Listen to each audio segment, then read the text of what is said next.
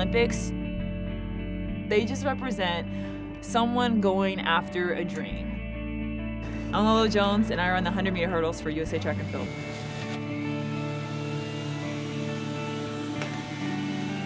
When I'm at home training, I wake up when I wake up. I don't have early practice, so as long as I roll out of bed by 12. Raisins, pumpkin seeds are the secrets. The main reason why I live and train in Louisiana is because the weather is just absolutely perfect to train here, and the support I receive here from LSU.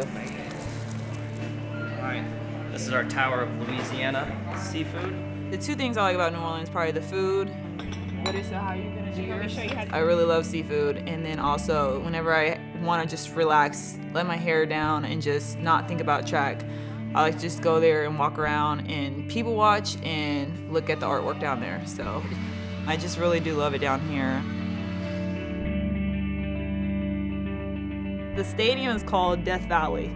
And I always tell people, I was like, it's not named Death Valley for the football team, it's named Death Valley for all the track people who have gone there and just died at the top. I'm about to have my hardest workout of the year.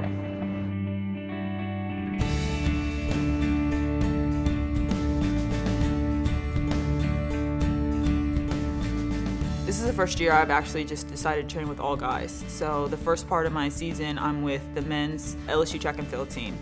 When I start spiking up and hurdling, I'll actually run with other female hurdlers. I think people relate to Olympic athletes just because they have dreams as well. The odds may look against them, and they have to work hard, or they may get roadblocks. They may not make, like I didn't make my first Olympic team, they may not get it at first. When something stops you or somebody tells you you can't do anything, when you overcome that obstacle, it's such a just huge adrenaline rush and just a boost of confidence. I feel like it's a huge honor to go and represent my country, Team USA, because I'm carrying their burdens as well. You know, they're cheering for me and they're looking at us, and it's a huge honor. When the starter says, runners take your mark, you're in the eye of the storm at that point, and you've done it so many times. It's the most peaceful, beautiful moment because you have all this energy and everything you work for is just all built up and you're just ready just for it to be released. Our sport is so individual. I'm running for myself, but when you go to the Olympics, you're no longer running for yourself. You're running for, you know, team track and field, USA track and field, but you're also running for all those back home.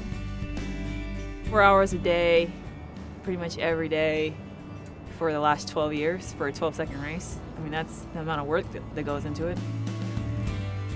I remember crossing the line in Beijing and I was like, I wish the next Olympics were tomorrow, and it's like, they're right there. I love it.